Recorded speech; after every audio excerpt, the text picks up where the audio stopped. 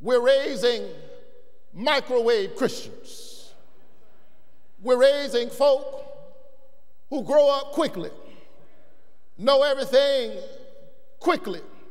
They've got an American form of Christianity that says that if you walk with God, nothing bad will ever happen to you.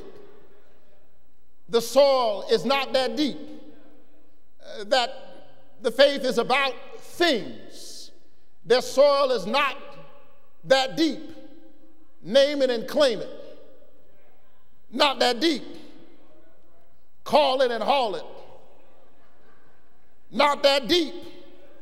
And when trouble comes, when the recession comes, they have to ask themselves, what in the world is God trying to do to me?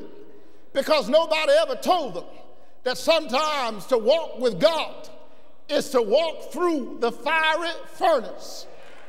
And it's not that the fire is not really fire. It's just that there's a fourth man with you in the midst of the fiery furnace. That's what you know when you are planted in the Word of God. It is to recognize that it's not that you won't go through trouble. It's the knowledge that there's a God who will be with you in the midst of the trouble. It doesn't mean that you won't have mountains to climb and burdens to lift. It just means that the joy of the Lord will be your strength, so you can climb every mountain and lift every burden. It doesn't mean that you won't have to cry in the midnight hour.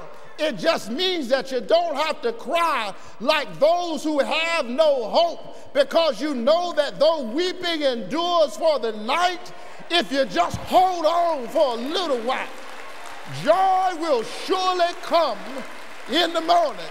When you're planted deep in the soil of the Word of God, you're not tossed to and fro by every wind and doctrine, by every trendy word, by every trendy movement. My hope is built on nothing less than Jesus' blood and righteousness. I dare not trust the sweetest frame, but wholly lean on Jesus' name, on Christ.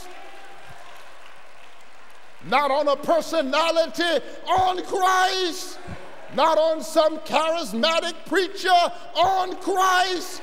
Not on some microwave movement, on Christ, the solid rock. I stand all of the ground. You're shaking sand.